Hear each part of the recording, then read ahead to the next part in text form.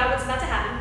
So you as a volunteer, you need to have some basic grasp of punctuation, but more importantly, you need to have the ability to stand on the bench without falling over and hurting yourself and suing someone. That's the most important part of it, so don't be wearing a tight skirt. That's really it. So the ability to stand on the bench without falling over and hurting yourself and suing me or the speeder, that's the requirement.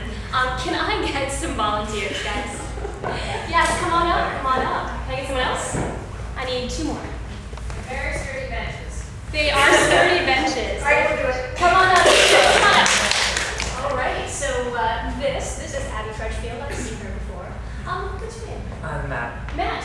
Yes, and welcome. Kitty. And Kitty, yes. Okay, so Abby, Matt, and Kitty have a task ahead. What I'd like you to do is to grab those punctuation marks, just try to evenly distribute them amongst yourself. This is a photo op if any of you have I'm with you. Okay, so what's going to happen is we're going to flash a sentence up here. The first one's easy, a little practice, and you are going to have to get up on that bench to punctuate, sort of Twister style, for our amusement. So here's our first